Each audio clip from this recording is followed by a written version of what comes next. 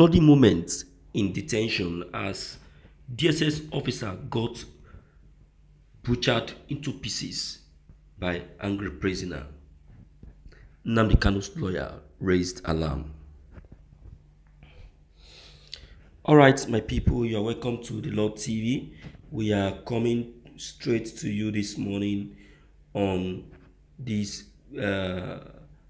very broadcast that have just been revealed to us. In fact, you will not believe it. It's a shocker. How come? How did it happen that a DSS officer in detention have to be butchered into pieces by a detained prisoner?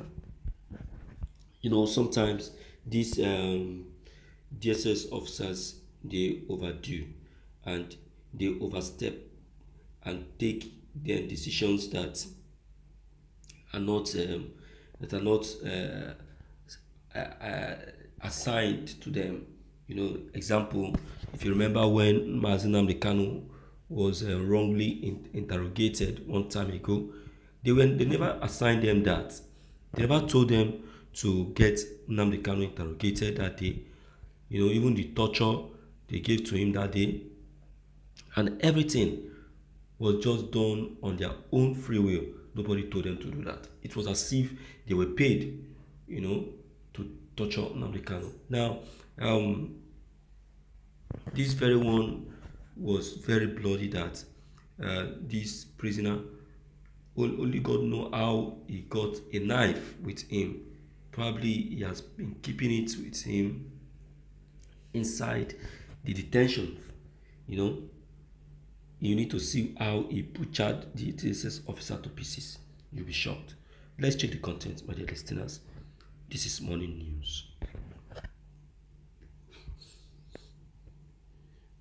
When members of the Nigerian police force came into conflict with unidentified gunmen in DSS custody,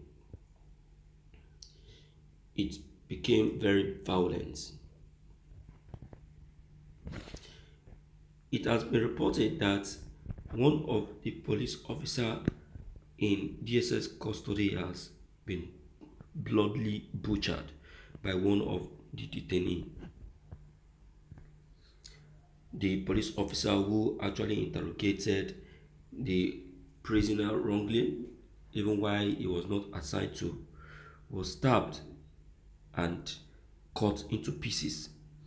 Angrily, this prisoner held him by the neck and cut his neck slit off. During investigation, it was discovered that this officer went on his own free will without proper follow-up of what is expected of him in that very detention. Though effort is still ongoing to know who has assigned that officer such an assignment, because it wasn't part of his duty to get such prisoner unfit on that day. It's very painful that such officer is already bleeding seriously as he has been rushed to a nearby hospital. So you cannot get it, my dear listeners. So who is to be blamed here? Who is to be blamed? I don't think anybody is to be blamed. The officer is to be blamed because he is the one that double-stepped. He is the one that double-stepped. He is the one that trespassed. He moved when he was not told to move. You understand? He moved when he was not supposed to move. Look at the statement. You were not assigned to any prisoner that very day. You went at your own free will. You know, sometimes these are police officers. They just, you know, get paid to go and kill one prisoner silently. I think this one will serve as a lesson to so many of them that has been proven difficult and stubborn. You understand? Yes. It will serve as a big punishment to them, so that next time they will know how to respect people You get it? So, my dear people, let us be realistic to ourselves on this matter. It's of nobody's fault. It's not the prisoner's fault.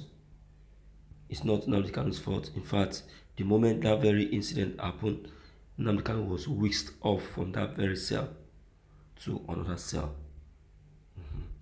So that's safety for you. All right, let's quickly hear from you and know what you also think about what has just been revealed to us this morning of what just happened in detention. It's a shocker. Don't forget to leave them below the comment section. Click on the subscription buttons as well as the bell buttons to get updated each time we upload any new videos. Thank you.